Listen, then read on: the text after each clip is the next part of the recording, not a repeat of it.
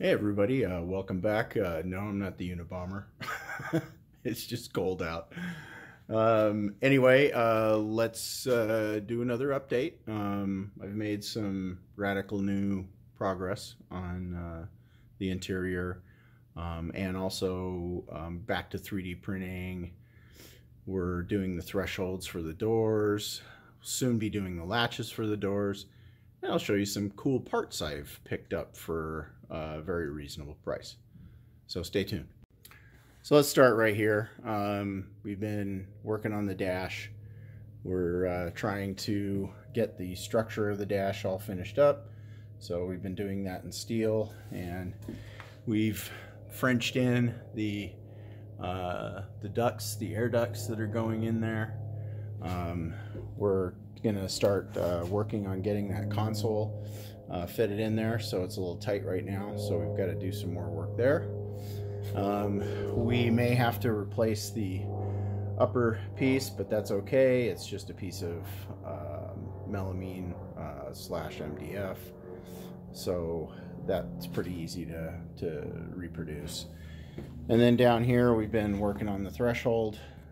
So we've obviously got our leather piece right here that kind of defines the shape, and then we've just been manipulating some metal in order to get the door jamb area such that we can get it to seal when the doors are closed. So that's what we're doing here on the inside of the car. Let's go check out some new parts.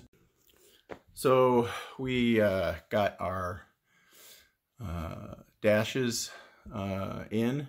These are actually little CAN bus dashes that I got from Banks. So we'll hook those into the main Holly harness, and they should be able to display whatever we want, probably temperatures, oil pressure, stuff like that. And then in the main, we have the Holly digital dash, which we should be able to make look very close to what you would see in an Aventador. It's not going to be perfect, but hey, you know, it's better than spending $4 grand on a digital dash that I don't know how to talk to. I know there's a lot of aftermarket stuff out there people are doing. That's great. For me, this is actually going to work because I will understand the communication protocol pretty well. Anyway, always room for improvement. So we got some new parts, and those new parts happen to be one of these guys. Yeah, that's a side mirror in all its glory. It's got all the mounting bracketry, all the motors, heater, hookups, everything. So I picked this up for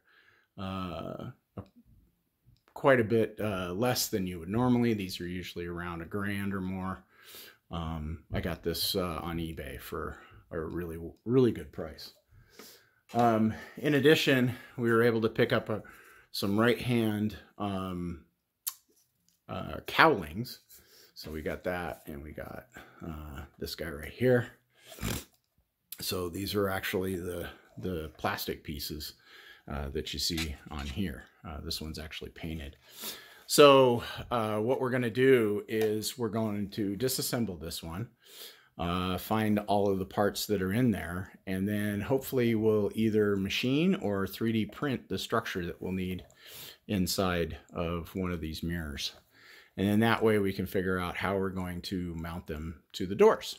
So yay, this was a thing that was bugging me. I was trying to 3D print them. I could never get them just right. So now we're good to go. So we've also been working on getting a console ready to go. So we are going to 3D print this, probably at ABS, and then we can cover it in leather. So got a good model for this. So I've modeled it up in SolidWorks. This is actually only half of it. I only do halves in SolidWorks so that I can just mirror it, and then therefore I can get a perfect replica on the other side.